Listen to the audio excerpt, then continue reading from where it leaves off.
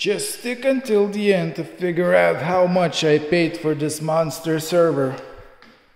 Hey, this is David, your friendly DevOps admin from Trivial Solutions IO here. And today will be like a sort of a different video because I actually bought a monster AI server, to train AI models, right?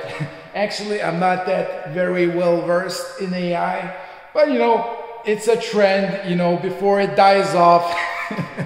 It's good like to, you know, to try it out, do something with Python or whatever. I was never big on machine learning, but you know, I'm interested in all sorts of technology. So this server is named Supermicro 4028 GR-TRT. Yes, that is correct name. So anyway, when I was picking a server, like I'm not a huge fanboy of either server manufacturer, be it Dell, Supermicro or something. I was simply looking for a server that would be able just fit in as many GPU slots as can and perform it to the, as I'm an absolute cheapskate and I don't want to spend much on hardware, spend as little money as possible and get as many GPU slots as possible. So we'll see what we have. So let's go around how it looks. So this is the front of the server, and these are all the hard disk slots. So these are 24 hard disk slots, and actually when I ordered this, I bought only one slot for the root partition, and that's it. Like because of course I'm an absolute cheapskate. I don't want to buy fill all the server instantly with all the disk space that I don't actually need, right? I can always add disks whenever I want, right? And this is other side, you know, typical server stuff. These are power supplies. Each one is 1,000 watts. They're of course hot swappable.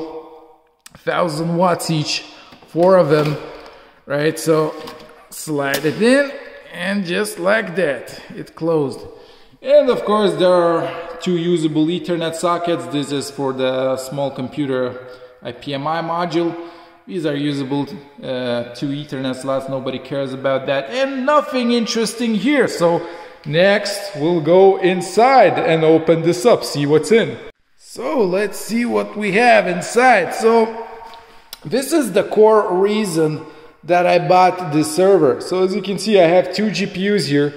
These are NVIDIA Tesla P100s. They have 16 gigs of RAM each. They're, you know, they're quite old, but that's fine because, you know, I don't think hardware really advances that much to warrant buying newest, latest and greatest. And besides, if I ever want, I can replace them with A100s once they become cheap, you know, to do the same thing. And there are actually, since I'm a cheapskate, I only have 2 GPUs now, right? And there are 6 more slots, 1, 2, 3. These are small, these don't count, these are X8 and X4. And 1, 2, 3, 6 slots more that I could fill this with 8 GPUs total. So if I fill this with P100s, that would be like around 140 gigs of RAM, VRAM. And if I fill this, of course, with A100s, it would be like some crazy number, you know. So yeah, and here, let's look at RAM. I also didn't buy all the RAM, right? So there are many more slots to add. These are 64 gigs of RAM stick, right? I only have 2 of them, each for 1 CPU. I could fill the server up to 1.5 terabytes of ECC memory, right? So that's huge. And of course we have the processors here hiding behind the heat sinks. So the logic here is I didn't fill the server up with everything I didn't need, but I bought a server with the most possible slots because, you know, as I need, I can add more GPUs. I can add more RAM up to 1.5 terabytes, and I can add all 24 disks if I ever need such. So yeah, so That's the logic behind buying the server, and it should serve. I hope this serves me for a long time. So next thing, we'll boot this up and see like the benchmarks, how it goes.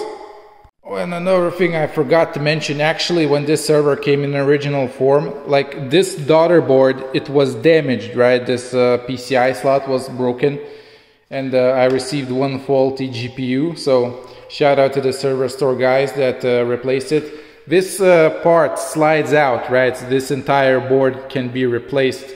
There's a motherboard down below this, right? So I got parts, missing parts for free, and everything went great. So thanks, guys. So now let's turn this bad boy on and see our electricity bill and the sound. Yeah. The sound is not too bad now. It will soon pick up a little bit. Let's wait. It actually makes, it would make a pretty good air conditioner. Okay. Yeah, so now you see the reason why I brought this to another room. But this is only during boot. This calms down later and it becomes normal again. So, you know, this is only during reboot that this is this loud. And it should calm down soon. Let's wait.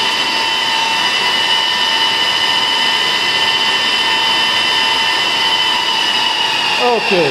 So now it finished, it calmed down, and that's it. That is how it usually operates during the normal sound. Hey, what's up? So basically I'm at the laptop, I'm on a local VLAN at my home. I'll connect to the server. So as you can see, this is the bare metal server I'm connected to, and as you can see it has 72 cores total, right? And it has 126 gigs of RAM. And for the devices, I only have the one disk that I actually pulled out and showed. Let's see our NVIDIA cards.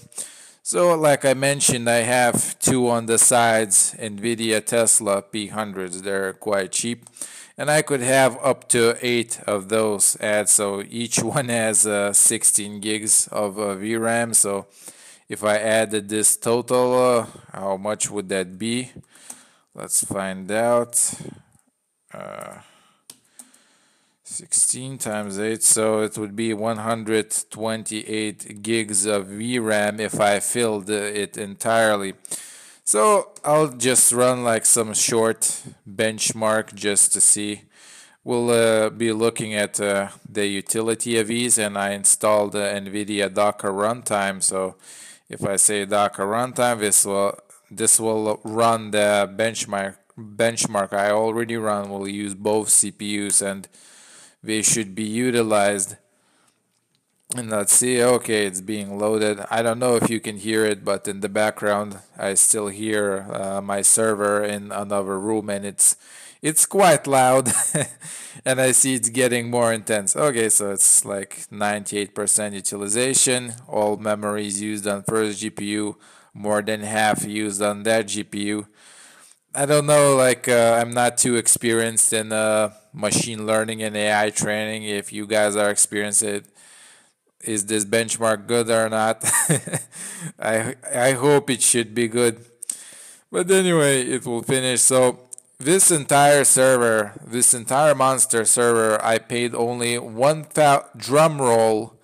I paid only $1,600 for 72 cores, 128 gigs of RAM. I could fill it with 1.5 terabytes of RAM, and for two NVIDIA Tesla P100 cards that costed $200 each, and I could fill it with 8 cards and have 128 gigs of VRAM memory. So I think it's quite a good bang for my buck. I haven't seen a cheaper deal actually. In other places, I saw the server costed like $4,000, and I'm not even talking about the price when it was new server.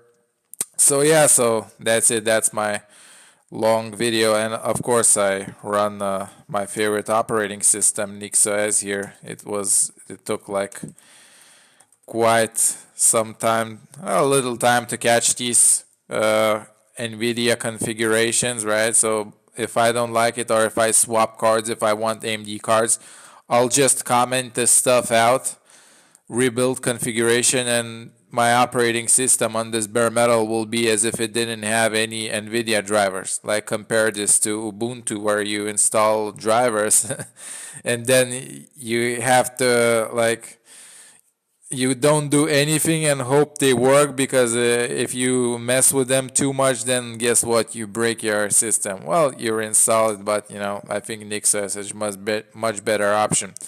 So that's enough of my rambling. I'm very glad with my purchase. I hope this will serve me a very long time. So this has been David from Trivial Solutions IO, and I'm signing out. Peace.